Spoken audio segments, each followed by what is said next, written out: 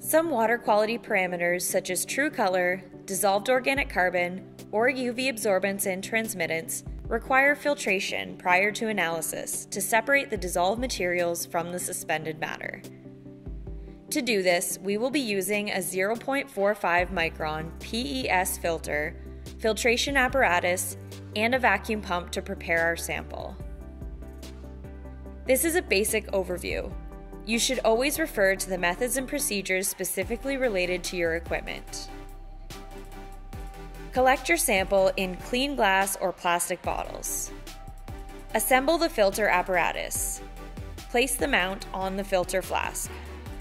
Dampen the filter mount with deionized water and place the 0.45 micron filter using forceps to gently grip the edge. Place the filter with the same side up as was found in the filter container.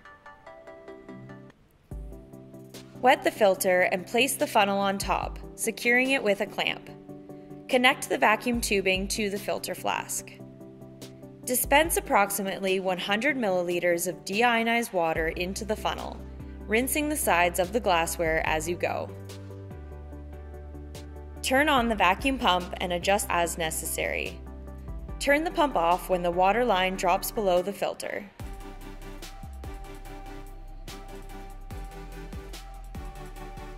Relieve the vacuum pressure and remove the vacuum pump tubing, the clamped mount, and the funnel from the flask.